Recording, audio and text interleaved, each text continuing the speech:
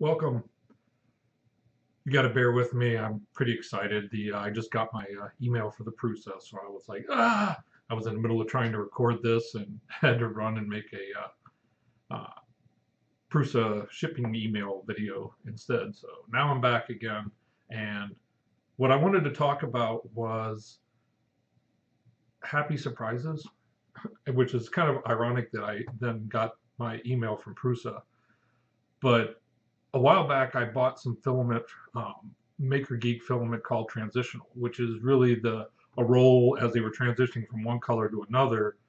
So there's some inconsistency. This one was labeled like gray or moderate gray or something like that. In reality, it was purple on the outside. Well, I didn't realize or know how deep down inside the color would change. So yeah, I was printing with it, just kind of moving along, wasn't really paying attention. And then I got the nozzle going, and you probably saw my previous video, and I started messing around with the 0.8 nozzle, printing at 0.6 layer heights. Started learning a little bit what you can't do that well. This thing's like a brick. It's not made for stuff like this. It's kind of messy, and the edges started getting all kind of funky and stuff, as you can see.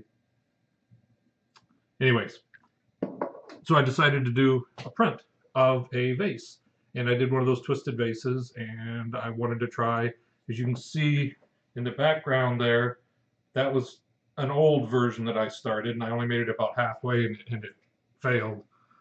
So I wanted to do a full print. And so I started it up, watched it start. Okay, life was good. And then later I came back when it was done, and it only took 3.5, 4 hours for a full-size vase, big CR10. And this is what I saw.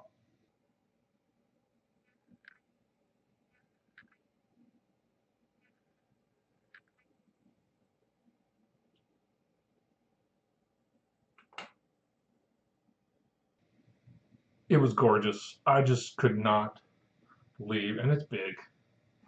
But the look and the transition, it's going from, as you can see, the purple, deep, deep, dark purple, and then all of a sudden it transitions up into that gray. It's just, and it's, oh, it's unbelievable. You all get to see it if it actually breaks. If I cry a little bit, don't hold it against me.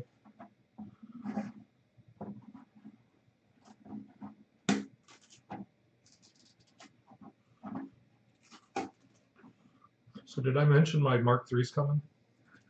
And I get a t-shirt. Oh. Look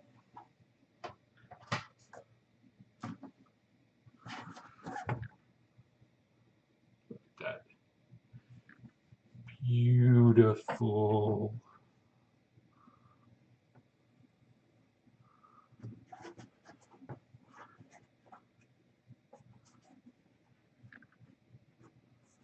Unbelievable. Thing is awesome. It's sturdy. I mean, that's, you can see the thickness of that. Let's see if I can focus on it. Look how thick that is.